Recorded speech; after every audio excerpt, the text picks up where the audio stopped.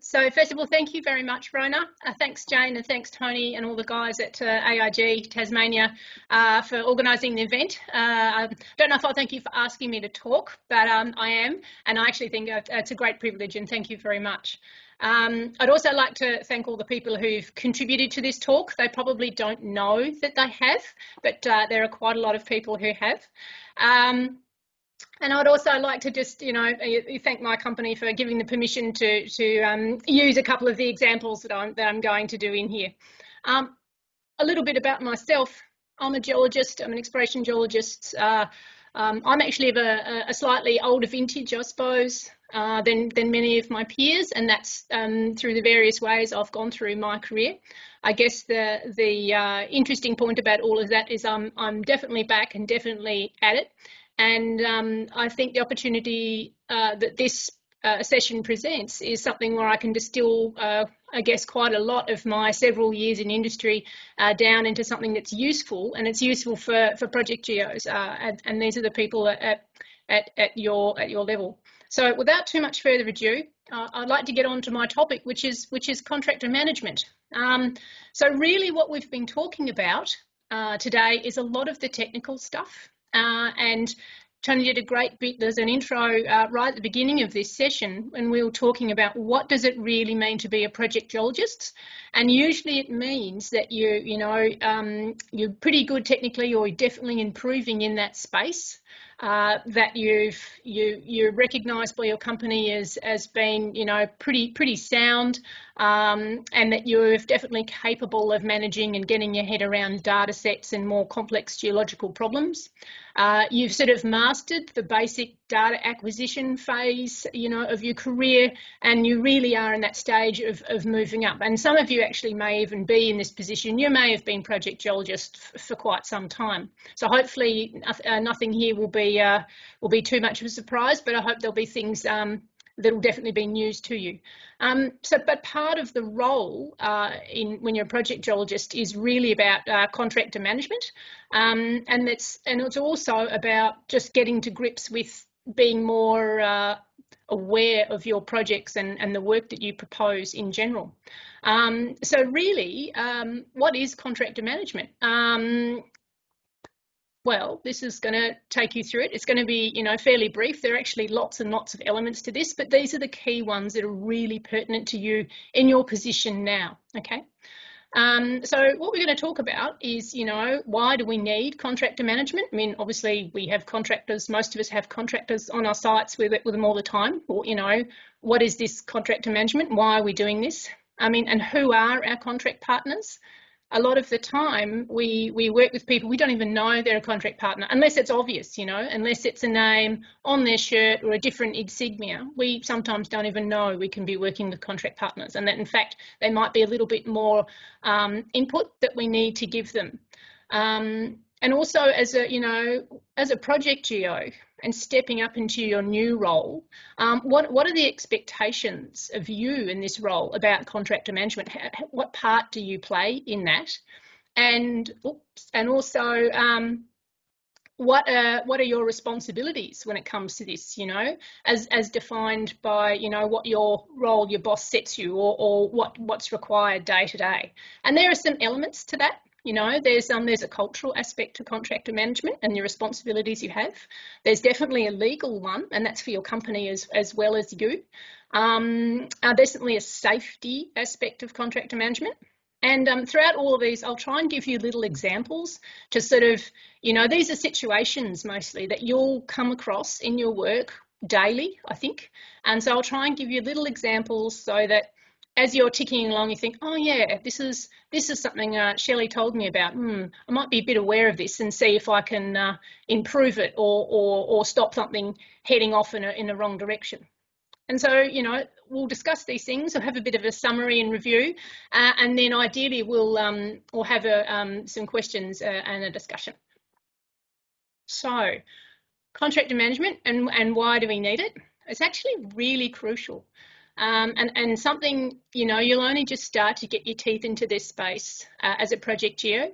The further you go up the management food chain, the more you'll become involved in this space. So when you're a senior geologist, and definitely by the time you're, a superintendent or exploration manager, you will really be heavily involved in this space. But at the project level, there are certain things you just really need an understanding of, because if you do, it will make the results for not only the contractors that they're putting out, but also the results that you expect for your company, for the work that they do, it will really improve them. And it'll stop a lot of friction and some problems that commonly occur on sites and that really don't have to. So the major, reasons why we have contractor management, and it all gets down to this thing called a contract, which is, it's really to help ensure that the work that was agreed between the contractor and the company that you're working for is being done, and it's also to the standard which both parties have agreed, and that the conditions in that contract are being met. And there are some signs that this is all progressing well, that you've got successful contractor management, and this exists, and you know it exists because all these little signs occur. It's when parties know their obligations onto the contract, so that's very clear. And that the arrangements for service delivery are both satisfactory to both you as the client and also to the contract manager, i.e. the drillers, for example, don't feel that they're being totally squeezed on the rate, they're going to make money, and you feel that the drilling quality of the sample is good. That's an example of that there. Another example would be, you could see, another reason why we do this is because there's definitely, you're seeing the benefits and the value for money that's been delivered. That's another really good sign. Often, nothing's said about that, but if you were to stop and think, is the result good? Then that's a sign that you've got successful contractor management. If the supplier is cooperative, engages with you, you have good, don't have to be always great, but it can be robust conversations, and that's another good sign that things are working well. If you're not having good conversations, or if there's a lot of friction or a lot of disputes, then there's usually a problem. And it says there, disputes are rare. And then also, and in terms of just contract management, managing contractors on your site, obviously it's coming back to this contract, and it needs to be compliant. And this is part of a legal perspective, and I'm really not going to delve too much there. But basically what it says is, when you're doing the work, or when that work's being done, if it was to get audited by someone in your company, the accounts department or anything, it would meet all the criteria, and everything is being done, in a compliant way, so with safety and also financially, and it's ticking all those boxes. And I guess the important thing for you guys in many ways is this little diagram that I've got here, this little Venn diagram, and I like referring to this because I'm not sure if anyone can see hang on, I'll go to pointer options here. Hope people can see that. So, I love using this because it's most relevant to people at this level. Whenever you're having work done, you've always got these three competing factors, I suppose, to any work. You've got the cost of it, you've got how long it's going to take, and you've got its quality. And I guess it shouldn't be a Venn diagram. It should probably actually be a triangle with one of these at each apex, because the reality is there really is, fantasy is this overlapping point in the middle. You are never going to get the perfect scenario, or it's going to be highly unlikely, maybe in a startup thing where it's new technology, where you're going to get a perfect overlap of how long it takes to do a job, the cost it's going to take you, and the quality, because we all know that if you want it done really, really fast, and you want to keep that cost low, then the quality is probably not going to be great. So again, just little things to think about there when you're thinking about managing contractors and how that's going in that space. So anyway, we'll progress along. I've got a little question for everyone. I'm not going to do polls, but I really want you to stop and think, you guys online. This is really pertinent to you, and everyone's got a different size site, but stop and think for just half a minute. Who are your contract partners that you work with on a regular basis on site? So just who might those people be? or that group of people be? And you can see my little diagram there, you know, there's the work you've got there, that teamwork you're doing, and there's a whole lot of different hands, different people contributing towards that project, towards that team, and trying to get that work done in a really good way. So who are those people?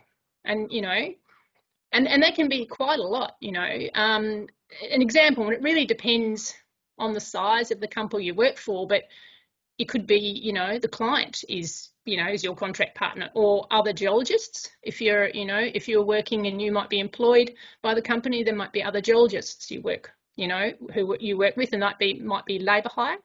Geophysicists, that's a common one. They're very expensive and they're very specialised. Often they're contractors because companies cannot afford to hire their own, so they, you know, use them as consultants. You might have people in your field support team, your fieldies, your drill crews. First and obvious set of contractors that you work with day to day, day in, day out, and you form very strong relationships with those people too. Your earthworks crews. It could also be the people in the Perth office, or in your office if you're in other parts of Australia or overseas. You know, there's the office admin people, your accountants, your tenements manager. That's a big one. They're often outsourced. They, you know, contract partners, lawyers, everybody. And I guess my real point here is that anyone in your company can be a contract partner, and you're really important to go and identify who is, and think about, you know, if someone is a contractor and they're working for you, they might have slightly different goals and slightly different end result and expectations that you do as, you know, working for you and in your company. So, and we're talking about they're talking about expectations here. Here you are, you're the geologist, and you've gone, you beauty, I've just got my new role, I'm a project geologist. Wow, okay, so what do I have to do in this role? You know, what is the key component here in terms of contractor management? And I think the key word here is project. At this role, you're not going to be doing too much of the nitty-gritty to deal with contract negotiation or anything like that, or it's highly unlikely unless you've also got a law degree. Most companies, you know, at this level, as I said, you've taken a lot of the technical capabilities, but they're also usually wanting you to step up and managing some of those other site-based and operational things to do with your project. Usually, it might not be with other ones, and this is particularly so if you've got maybe a small company or a small operation, or you're just doing campaign work. And it might be you, maybe another geo at the same time, and maybe a fieldy, and you might go out with a drill crew, for example, and it will be you who's expected as the most senior person on site, perhaps, to run things well and to manage how work's conducted. So, I mean, these are things that you consider when you're looking at your expectations on site. So, the point here is you need to know your company's expectations so you can obviously deliver on them. But at the same time, you also need to be aware of your contractors' expectations, what they need from you to help, facilitate things. Whether it's, hey, I need to know where a water bore is so I can go and get water. Or I need to know, are there any zones in areas that I shouldn't be or shouldn't operate in? Are there any curfew rules? These sort of things. You need to know these expectations, how you want them to conduct their work so that things flow the best. And I know some of this sounds quite obvious, but at the same time, it's amazing how easily it's overlooked because people just assume that the other side, they know. So when we're talking about expectations, the important thing there is role clarity. And the big thing about role clarity is knowing what your manager and what your company expect from you to do in the role as a project geo.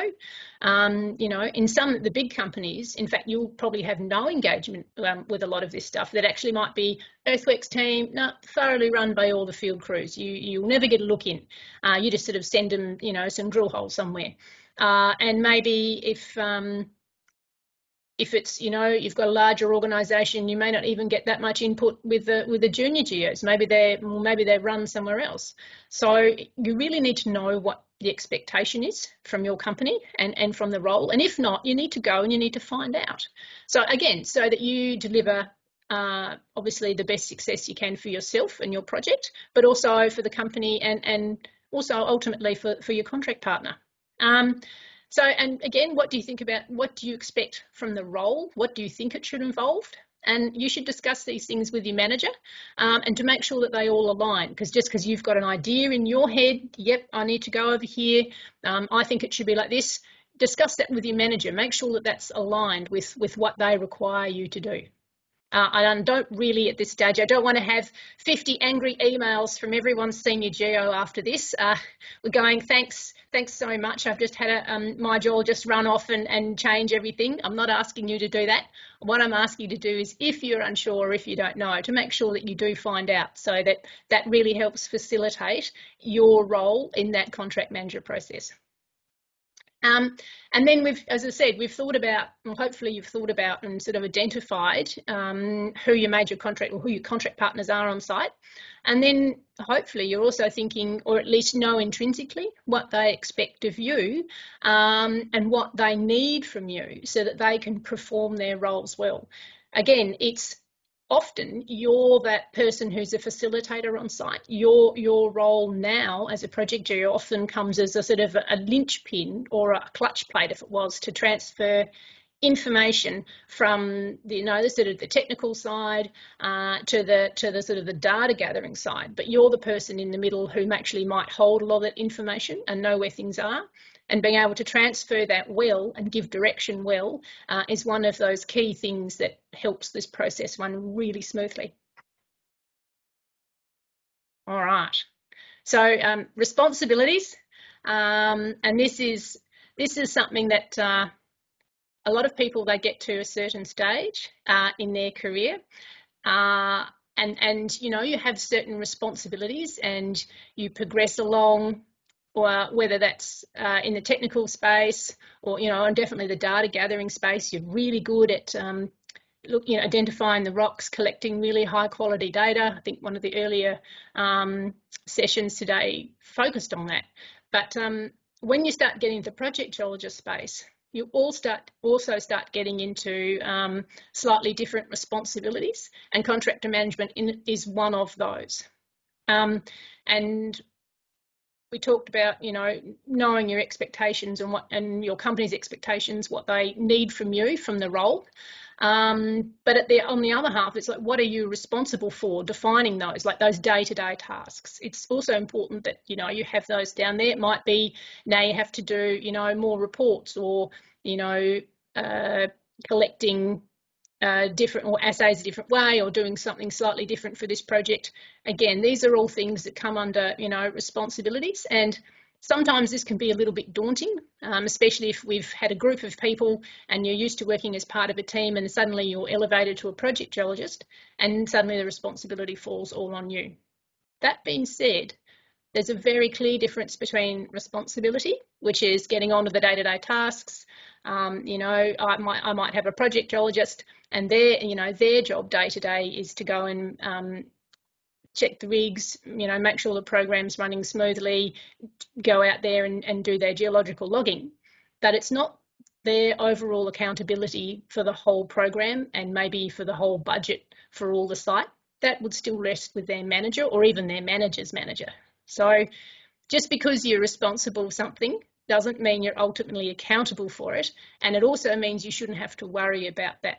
Again, finding that expectation and those clarifications around your role is really important there, so you don't go off worrying about something or thinking that you should be doing something that you don't have to, so that you're not reinventing the wheel or getting in the way of your senior who's got everything very well mapped out. There are some other factors here in terms of, your responsibilities and again to your contract partners and for making, things run smoothly. One of them is the cultural aspect of how you engage with them and the way your company engages with contractors, just full stop. There's also just that legal side and, ticking all those boxes and making sure that you're doing the right things from that standpoint, that legislative standpoint. And there's also the safety side, and that in part goes with the legal side, but they're slightly different. One's more of a contractual side and the other one is the regulatory side as prescribed by the government or various state acts. And in there somewhere, I'm going to give a couple of little examples of things that go well, or I've experienced previously where things have gone really well, and also an example or two of things really haven't gone well, and maybe some cautionary notes of how I thought things could have been improved, and see if there's ways that perhaps we could approach things differently, especially next time as we learn from our mistakes. Okay. So elements of contractor management, this is the cultural bit. This is the, I won't call it touchy-feely, but this is the more subtle side of things. And I guess it's something that is intrinsic. You come into a culture, you come into a company, it's got its own culture. And sometimes it's not really obvious that you're sitting and behaving and doing and certainly behaving a certain way towards your fellow peers or your contractors. But it's definitely something that's very subtle, but you do need to be aware of it, because a lot of how your company and how you conduct yourself culturally and engage with people has a really big impact on how people respond to you, and how eager they are to get a task done or some work done, and the standard that they're going to do it to. So we'll go back again to these, standards and expectations, in this thing. Are you aware of, the standard and expectations that you want from your contractor when you have them on site? And it's really important at this stage that you're setting the groundwork so that when a contractor comes on board, part of the standards that you need to put out there are what you need. Usually there's a tender document and all these sort of things, and a contract that has a lot of this stuff outlined. But if there are more behavioural things like induction requirements, or you've got to blow zeros when you come in, safety meetings at this time and everyone has to attend. You need to make your contractor aware of all of those up front, and preferably before they mob to site, so that they can meet those expectations of yours. You need to be there to welcome them on site, to set them up, and to get those inductions and everything done. So the key point here is you need to know what you need out of your contractor. You need to know what the standards are, and you need to be also open, in case they've done it better somewhere else and they can show you some improvements. You need to be able to communicate those standards really clearly and sometimes really frequently. Like, you might need to do when you're doing your safety and your toolbox meetings every week, you need to include your contract partners, and you definitely need to reinforce things that might be an issue on site or you just need to keep on top of. So there are certain standardised ways that you can communicate with, and one of them, induction documents, inductions, clear direction sheets. So an example of that would be your drill requests or your drill documents, and I think most companies would do those. As a Project Geo, you're usually the one giving those out. Once you've got, for example, your drill crew all there and ready to go, you'd be able to hand your drilling instruction to them. You'd walk them all the way through that, so they're aware of all the little salient points, areas that they can go, areas they can't go, where they should draw water from, the way you'd like them to sample if there's any particular quirks, that sort of thing. So really clear instructions is absolutely key there, because it gives your contractor half a chance of, first of all, meeting them, but even better, exceeding your expectations. And I think Paul talked on earlier, on his talk about drilling, he was saying talk to the geologist. Well, I'm saying talk to your contract partner, because they've obviously been around. Most of them have been around. Some of them have an amazing wealth of experience. So communicating with them is absolutely key. And on that communication, there are various other ways of communicating. There are also sort of formal ways like the daily pre-starts, weekly client meetings, and anything like that. And decisions, often there'll be meetings involving contract partners. Sometimes there'll be action items coming out of those, or things that need to occur. They need to be documented, and then all the parties need to be included in those emails. So you're not running around saying, oh, so-and-so said this last week, but here we are in a meeting this week and it hasn't happened, or I didn't know it was meant to happen because I've just come in off break and I wasn't there at the last meeting. So again, all those standards that need to be communicated well, have open communication, make it available to your contract partners, you know, and make it available so they're comfortable to ask questions. That's another important thing. If they're never going to tell you if something's good or bad or not working, if they don't feel comfortable to approach you. And we'll talk a little bit more about that culturally in a minute. Another thing about the work is that your contractors and of course you are doing together, because it's a partnership. You can't get your work done without them and they need you for direction, is that you need to be reviewing it and providing feedback. You know, constructive and robust feedback is the best sort. You shouldn't be always giving, you know, great feedback with no details, and you shouldn't always be giving negative feedback. You know, it should be constructive, and you should be promoting that idea with your contractor that you want to have those helpful, robust discussions. It doesn't actually matter that you don't necessarily all agree on a point. It's the fact that you're having those discussions, that you're working towards a resolution if there is a problem. Or if it's a good discussion and you're getting feedback and ideally room for improvement and you're taking those on board. Those are the other sort of fantastic discussions. But that comes out of reviewing progress, reviewing work, whether that's because you've compiled your data and you've gone, oh wow, here I am, and I've just noticed that, you know, production's really up this week. I'll go back and, you know, whether it means I talk to the rig geo, talk to the contractors and say, guys, that was great. I've looked at your core, it looks fantastic. You know, good job. Is there anything particular you're doing? You know, these sort of discussions are really, really positive and really, really helpful. I was going to say we've just done the bit there of providing feedback to your contract to the contract partner, but also remember to give it to your manager. Your manager is sometimes a step removed, and they may not be aware of everything that's going on. They may not know the reasons why things are going on. They might just get a report every week, which you may give them, and all they see is, you know, production numbers are down, and they won't understand why. And you know, for some people, the first reaction is then to launch onto the phone and then launch the tirade of, you know, you tell me why this contractor isn't doing X and Y and Z. Why is our production down? It's really important to communicate early and communicate frequently with your manager as well as your contract partner the reasons why things might change. Again, so there's no miscommunication and everyone's on the same page. And really important out of all of this is you need to be available. You can't communicate with everyone if you're not there.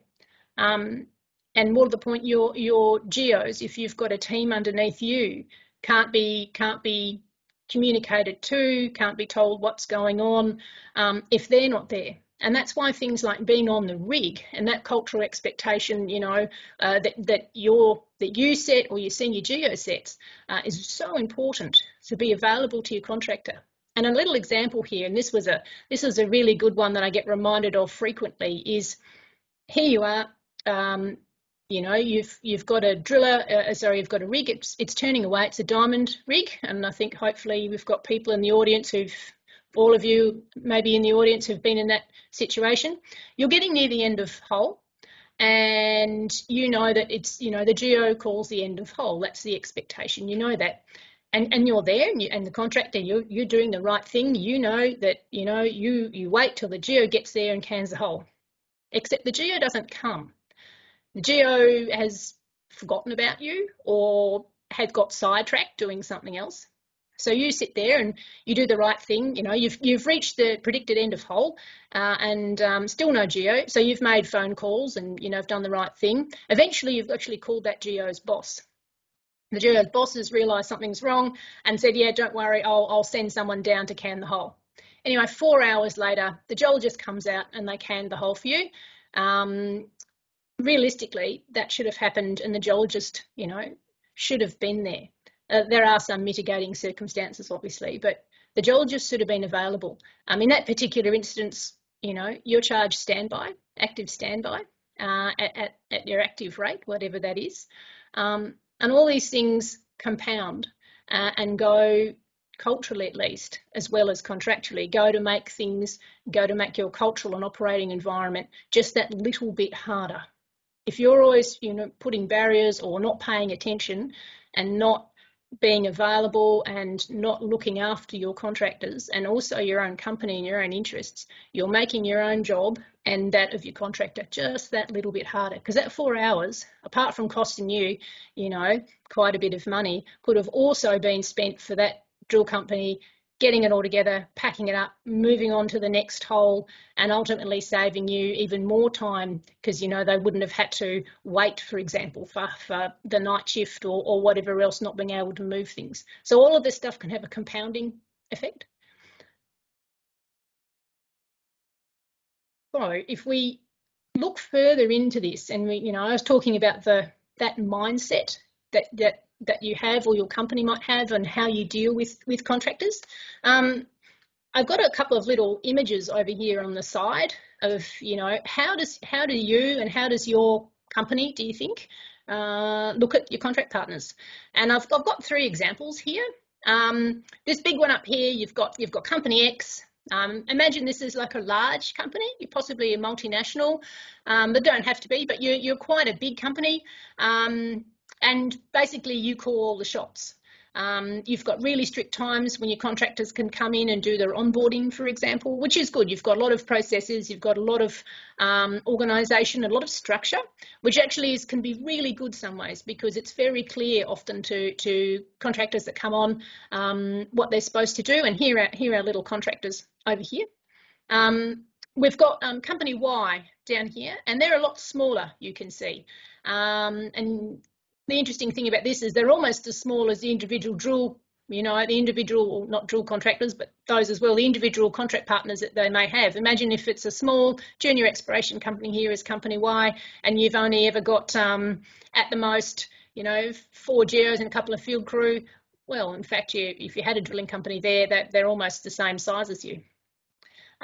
Interesting, I suppose, culturally, I guess the point I'm trying to make here, and it's not always the case, but company X might, you know, calls all the shots. It says, you know, contractors, whoever you are, wherever you are, geologist, whatever, geophysicist, we want you here at this time, and usually the contractor has to comply. They don't have a lot of leverage in that situation, and culturally they're sort of outnumbered by the large cultural footprint, I suppose, of company X, and the way that, you know, everyone sort of operates subtly in that company. Company Y is a bit different. You can see it's, you know, the culture in that company is probably largely driven by the individual, you know, whoever that is. And if you're the project geologist in that team, the culture to some extent is really driven by you. So, you know, keep that in mind. You have an enormous effect there to affect a lot of change. You can, but also you also can be very affected by the contract partners you work with. And if you work with good ones, that's fabulous, because you can gain a whole lot of support and a whole lot of learning from them. If you work with ones that have a little less care, that might not be such a positive thing. It can be a hard thing to wear day in, day out if that effect is not absorbed by other company members. And then we've got company Z down here, and they're slightly different, and they view their contract partners as slightly different. You'll see the other two they view their contract partners as, you know, outside their organisation, very much outside. Company Z takes a slightly different approach, at least culturally anyway. Obviously, financially, that's a different story. But culturally, they view everyone as more of that one team approach, which is a very, very useful way to view everyone, because then there's no difference between how at least you treat contract partners, at least on site. So to go back to my points here, my questions were, how do you think, you know, you and your company engage with contract partners on site? And are there some really subtle cultural differences that maybe those of you who've moved companies before can think about as you've moved companies? Are there any cultural differences to the way one company you've worked with treats your contract partners versus say another one? And this is important because it often comes down to, as I said, an individual expression of culture and an individual, you know, evaluation, I suppose, or care factor for the people you work with. And if it's not for that, then things can, as I said, fall apart quite quickly, or at least quite difficult to manage. But there are some very subtle cultural differences between companies. I mean, my best example here is actually huge differences culturally between drill crews, and within that, the larger between drill companies. So some companies have a very stand off. This is the way we do things, and thank you very much for your input, but we'll continue to do it this way. And other companies I've worked with are, yes, we're very happy to work with you. Oh, that's an interesting way of doing it. We never thought about doing that way. Oh, we'll take that on board and we'll adapt it to suit how we work. So again, subtle things. It's fine, but you'll just find that you have to mould yourself to working with your contract partners and to get them hopefully to mould a bit backwards and to work with you. Key thing here is treat all your contract partners with respect, mostly because most of them are experts in their field and you would not be employing them otherwise. Because they're experts in the field, you expect them and also of yourself to have certain standards, whether it's, usually it's for the quality of data that they put out or the task that they undertake. And the key thing about your role in managing all of that is making sure that you're aware of that standard, but also you only accept a standard that you and your company are happy with. The one you walk past is the one you accept, I think is the saying there, and I've got it there. We talked about you need to set that standard early so that everyone's absolutely sure what that standard is. And if you see something wrong, you really need to speak up about it. Don't accept it. And I realise that this can be quite difficult, especially if, a lot of project geos don't tend to be particularly old. They might be in their mid to late 20s. I realise that's no longer a thing anymore, but when I started, that was definitely the case. You were quite young and there was often you and maybe a fieldy, but then there could be a whole group of contractors over there with their own ideas on how things should be run. And it was quite intimidating actually to want to speak up and say, actually, that's not good enough. So the important thing there is if you're not comfortable, you need to go and seek support from your manager and, don't accept second best. Your manager wouldn't, I'm pretty sure, and you wouldn't either. And any good company, regardless of contracting status or otherwise, should be in the same boat. Which gets us back to the fun bit, which is the legal side of things. I said before, contractor management comes down to ensuring that the products, that come out of the tasks that you're doing are all being done in a way that was agreed to under your contract. And that's really what this is all about. It's that, it's usually several pages worth of documentation, and it's got the opening bits, and then it's got several schedules of rates and schedules of standard, that sort of thing. But that's all been legally agreed to. Your company and their company have signed that off. So the people higher up in your office have made the commitment of this is what they want, and you're the lucky person basically doing the doing or supervising some of the people doing the doing. So it's really important you have just a basic grasp of what this all means. To do this, you need to be aware of what's going on and just to sort of have your head around the basic key components and key fields within the contract. And again, make sure that you can communicate well enough, at least with your contract partner, to know if that's all going smoothly and they're meeting those basic terms in the contract, and you can see that they're meeting those basic terms, or if things aren't. So I guess the key point here is you should have copies of your contracts, and they should be available to you and for anyone who's working underneath you or with you who may need to supervise contractors as well.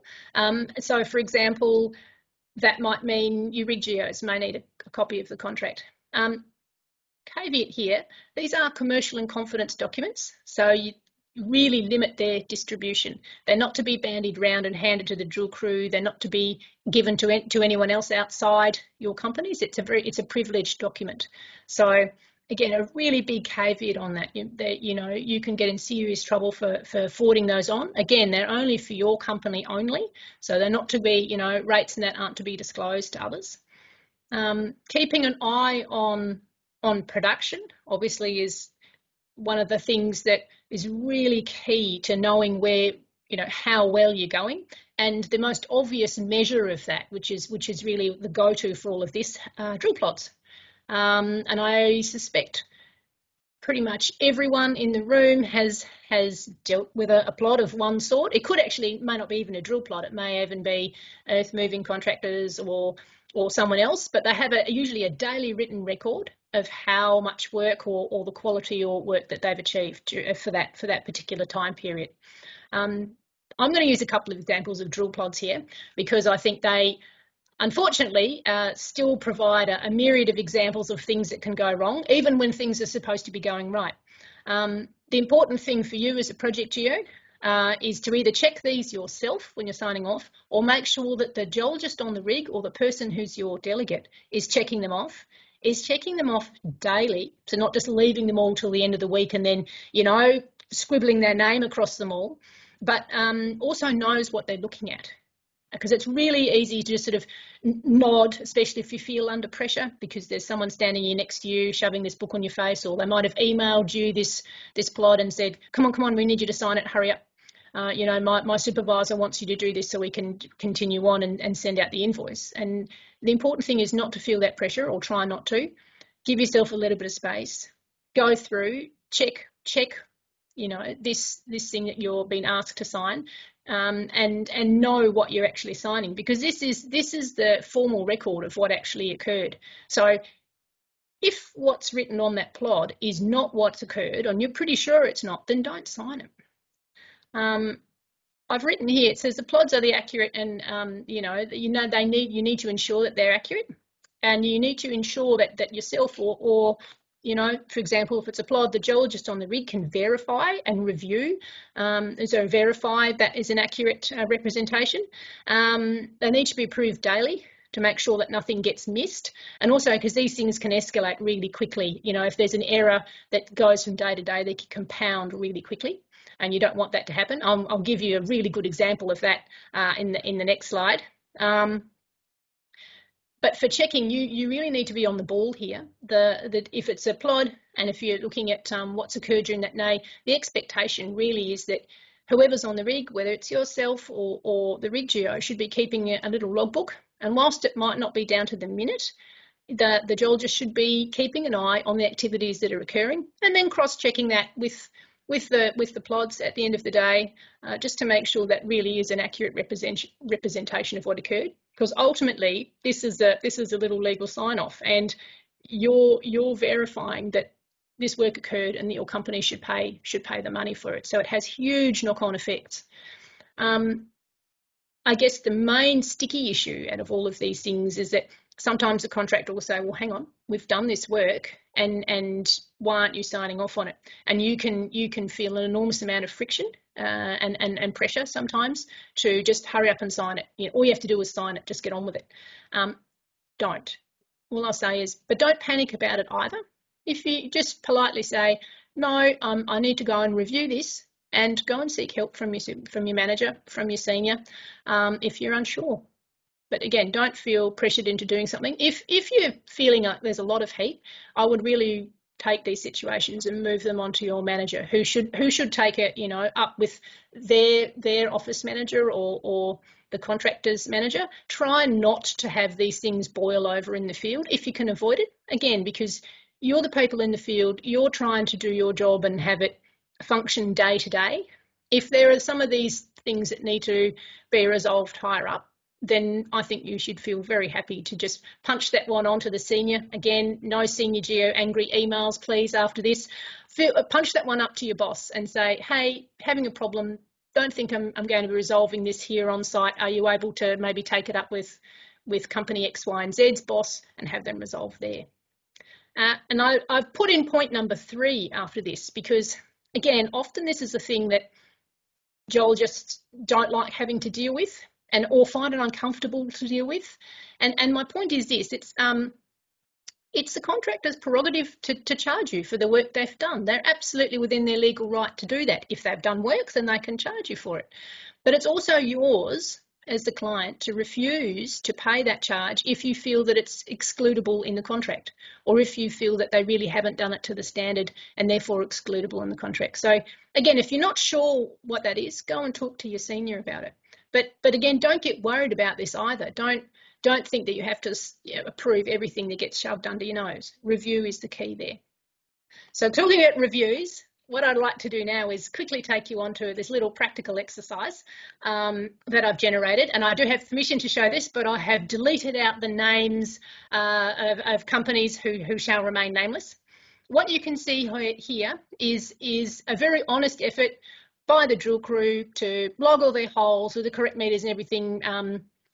What actually happened though is something a little bit different. So there are some giveaways here. I won't let you stare there for hours and hours and hours trying to figure out what the problem is. You see there are some purple arrows, and what you can see hopefully is a date stamp up the top there. You can see one is the 8th of September last year and another one was the 10th of September. What you'll see, these are air core drilling plods, by the way. What you'll see is there's a hole duplication. So somehow, miraculously, a hole's been drilled on the 8th, and then 2 days later it's been drilled again. Just let you look at that. What you may also notice, and again I'll circle these so that no one's sitting and staring for too long, is that they've also suddenly, this same hole has, with only 2 days in between or 1 day in between, suddenly added on a couple of extra metres. So it's gone from being 63 metres up to 85 metres. Problems like this are less and less common now.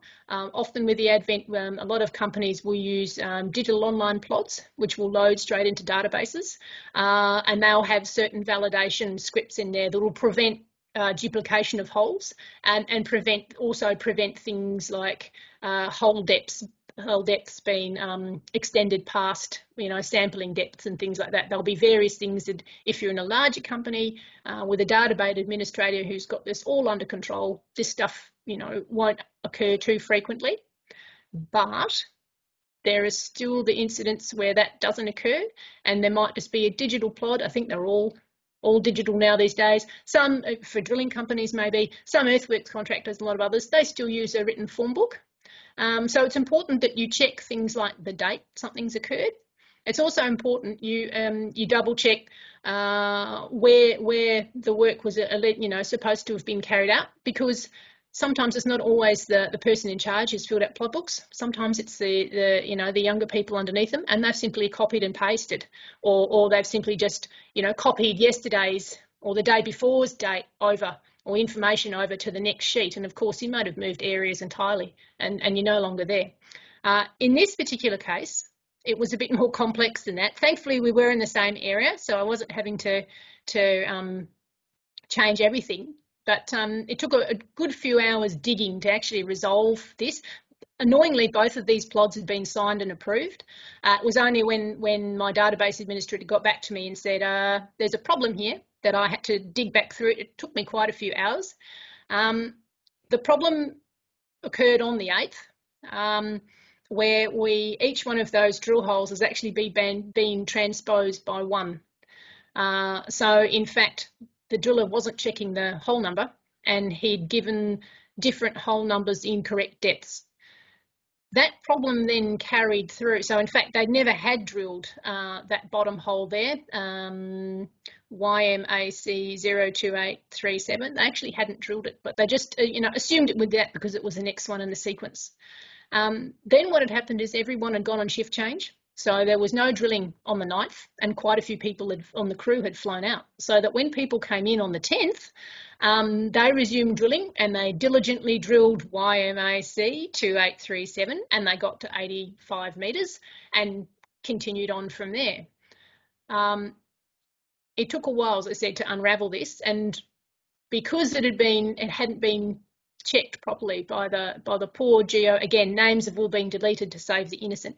But the poor geo there, and the driller himself had not picked up on it, or his supervisor who had also approved this plot.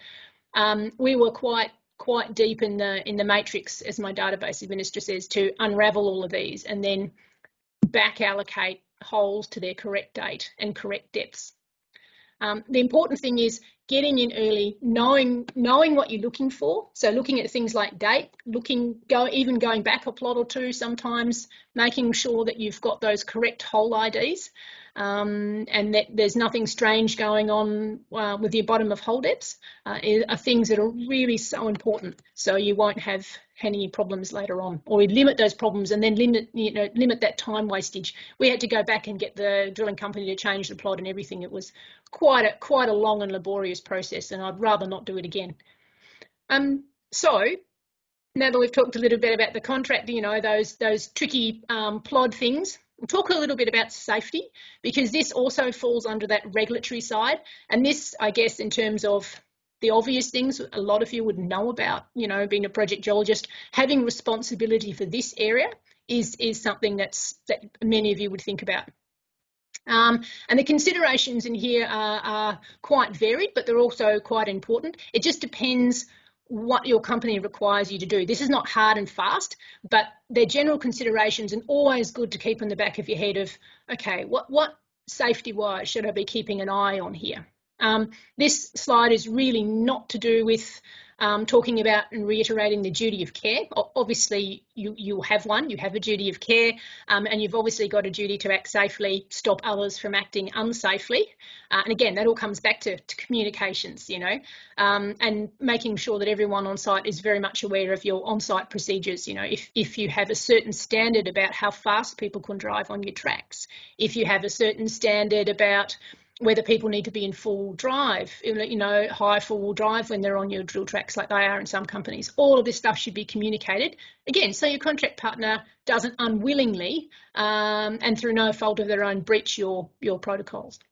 But other areas of responsibility which are important for you guys to consider are these things like, as I said, inductions, and making sure that your drill contractors are aware of all the rules, as either before ideally or as they come to site, and that site specific induction, because you can't go pointing the finger and saying you did something wrong or you breached this procedure or that procedure if you haven't disclosed it to them. And that's pretty important. And it doesn't matter how heavy-handed your culture is and saying, you point the finger at the contractor and say, oh, well, you're supposed to know. That actually doesn't cut it. You are required to tell them what their responsibilities are and their obligations are safety-wise on your site. Things that, which are more on a day-to-day tasks that you might be required to do, or the rig geo or the other person who's supervising contractor work might be general inspections like vehicle or plant inspections. And a really good example would be your weekly or monthly drill rig audits that the geos do. You go in, it's a third set of eyes, a different set of eyes to the drill crew, and you just run your eye over things and make sure that, the pads are clean, that things aren't falling off the trucks too much, that sort of thing, that, everyone's wearing PPE, all that sort of thing. If you're the geologist who designed the program, and you might be, in that great position where you've got that full suite of experience, you've just designed a program, you're there with the drill crew, you're going to go and drill your own rocks, drill your own theories. One of the considerations of that is, have you designed a safe drill program? Have you made sure that when you're asking people to go out and do that work for you, that you've considered and closed off on some of those issues? And some of it might be quite obvious, and they're contained within your general site risk assessments. So things like, is it going to be hot? Are there going to be electrical storms? Those sort of things, or flooding if you're in, the northern part of Australia or other parts of the world. But there might be some really site-specific stuff, and one of them might be example, are there known intersections of fibrous material? Have you got a plan in place for those? Especially if your area, is near something like that, or have you, if you're drilling on the sides of hills, it's not so much a problem in the goldfields in Western Australia. But it could be a really big issue for people in Tasmania, for example. Bits of Victoria are pretty scary, and definitely parts of the Pilbara if you're drilling on slopes. Are your project designs, your pad designs, good enough and safe enough to accommodate, the people that will be doing the work for you and with you? So again, doing JHAs and being involved in that more day-to-day sort of project scale side of things is another consideration. You might also be the person who's providing the safety on site. You might be the only person who's got relevant first aid training. So again, something to consider, managing all of that, or at least being aware of it on site, who is providing that. Often drill crews have that too, or your other contractors will have that too, but it's something you really need to consider. And culturally, if you're going to be the person on site who, especially if you're a small company, you might be the personification of your company's culture on site, which means that there is a little bit of onus, and I'll be careful with that because obviously you're not the boss, you're not the senior or the exploration manager or the MD, but there will be a certain onus for you to try at least to provide a psychologically safe environment for everyone who's working on your site. So that they can engage with you and with everyone else who's working there, so that if there's good information that needs to go back and forth, then that happens on a regular way. But if there's, negative information or difficulties that are encountered, that can be communicated as well, and that no one's living in fear of being sent off site and sacked, and no one's living in fear of then receiving a phone call of someone yelling at them rather fiercely at the other end. So trying to promote that, and it won't be perfect, but trying to encourage that and promote that is a fantastic way to really facilitating all the safety on site and making sure that you get support for the safety initiatives and just the actions that need to occur to make work go safely on your site. And finally, there's speak up. Always that important thing of don't walk past the standard if you're not happy with it. That especially goes for safety. If there's a problem, speak up. The terrible thing, if you're not happy, shut it down, then you have to do it. Here's a little one going back to plods. I've added this in there because I think it's relevant. Some of the hazards and that are there might be really subtle, and you might not notice them. This one is to do with fatigue. You're probably wondering, oh my gosh, she's put up another plod. This woman's mad. She's obsessed with plods. I am a little bit. Unfortunately, at the site supervisor stage and at the superintendent stage, you do get a bit obsessed with plods. What I want you to take note of here is the hours worked. So that's the total hours that undertook. So it's 12.75. Nominally, our work hours on site are 12. Obviously, this one we could fudge a little bit and say, well, it might have taken them a little bit of extra time to drive in and out. Maybe someone got a flat tyre, those sort of things. But it's something to really keep an eye on, especially again if it's really only you there, or you camped sort of further away and then you've got to drive in and you're not necessarily in the same location as your drill crews or as the other contractors. Keep an eye on this sort of stuff, because it's this sort of thing that can creep up and become a fatigue issue, especially if it's long run. Like this, I'm not so worried about. But if it was going to be day after day, if those are 14-hour days, if there's things and it's continuous, then that's an indicator that something's not quite right there. So plods can have more information on them than just the regular nuts and bolts of how many meters you drilled. So I think I'm going to get close to time, or very close to it. So what I'll do is I'll wrap that up there and really just do a sort of a quick summary of what we've covered. And it really was why did we need contractor management? Why, especially at this level, where you might think, well, it's a bit superfluous. Gee whiz, that's what seniors are for, isn't it? We employ them to do that. No, really, you can do certain elements of it at this stage, and in fact, even at the rig geo stage or that exploration grad geo stage, you are doing some elements of contractor management. This is just building on those and giving you more tools to effectively manage and, more to the point, engage with the people that you're working with. That's so key here. Sorry. Again, key to engage and identify first of all, and then engage with those contract partners so that the relationships that you've got are there, or you can form them, and with those you've got a far better chance of getting the job you want done well, and also to the standard that you want. And if there are problems along the way, you've got the best chance of minimising or even just eliminating those, because you'll nip them in the bud before they even occur.